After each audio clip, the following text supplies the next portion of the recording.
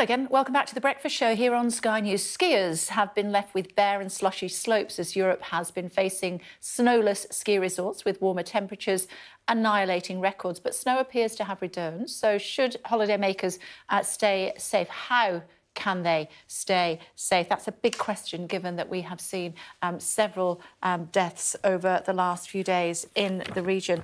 Well, joining us now is Henry Chivin, snow and avalanche expert and also the creator of Henry's Avalanche Talk. Hi, it's good to see you, Henry. Thanks for joining us. I can see the snow is certainly back where you are. We've seen some tragic news over the last few days, not least a woman dying in an avalanche in the French Alps this weekend. What do we need to know about avalanches? What are the telltale signs? How do you stay away from them? Well, first of all, I just wanted to say that my wishes and sympathy go out to the family and friends of the people who were of the person who was killed in the avalanche over the weekend. It was in the general Chamonix area of the northern French Alps, and basically off-piste and ski touring, which is my biggest passion and many people's passion, and also the passion of the person who was killed over the weekend. And that was very, very sad.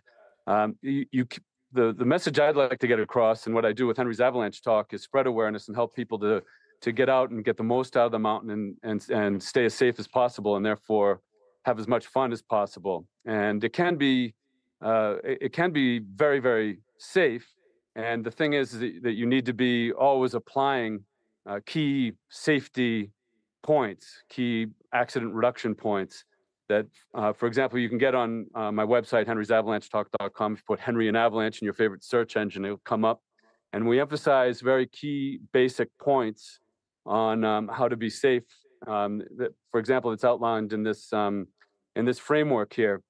And the problem is that most of the time, even when it's very unstable and somewhat dangerous, most of the time nothing happens. So we get led into not only a sense of complacency, but also bad habits can be validated, like sort of following tracks and making a decision to go somewhere just because there's tracks on the slope. And it's been shown multiple times that actually an avalanche can occur even though there's slopes, there's tracks on the slope. So my advice to people at the moment, with this new snowstorms, lots of snow coming in the northern French Alps and throughout a lot of the Alps, is to stay away from steep slopes. There's still a lot of safe places to go in the unsecured areas, ski touring and off-piste, as we call it, off the trails. But it's really important to apply the safety points and stay away from the steep slopes of what we call 30 degrees and more. What are some of the other dangers, Henry, that people have to bear in mind? I know I've been walking in the Alps previously, and I was roped together with my guide. He talked a lot about crevices and how you need to be very careful.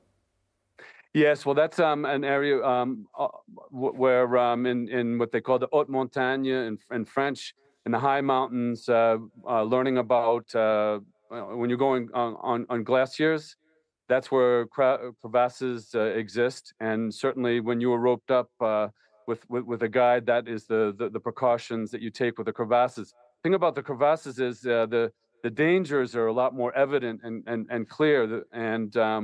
So we rope up, and certainly they can be hidden under snow bridges, and you need to take those kinds of precautions.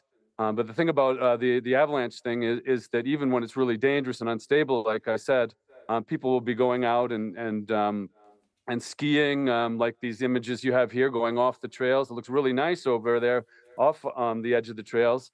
And in most of Europe, on the edge of the trails, off-piste, right even next to the piste, is an unsecured area. So that's where you need to start taking responsibility for your own safety and the safety of your group. Okay. Yeah, Henry, thanks very much indeed for explaining that to us. Much appreciated. I hope you keep warm with all that snow. Thank you. Thanks very much. Thank you. The snow has arrived. Thank you very much, Kay. Thank you. Thanks. Have fun and be safe, everybody. Yeah.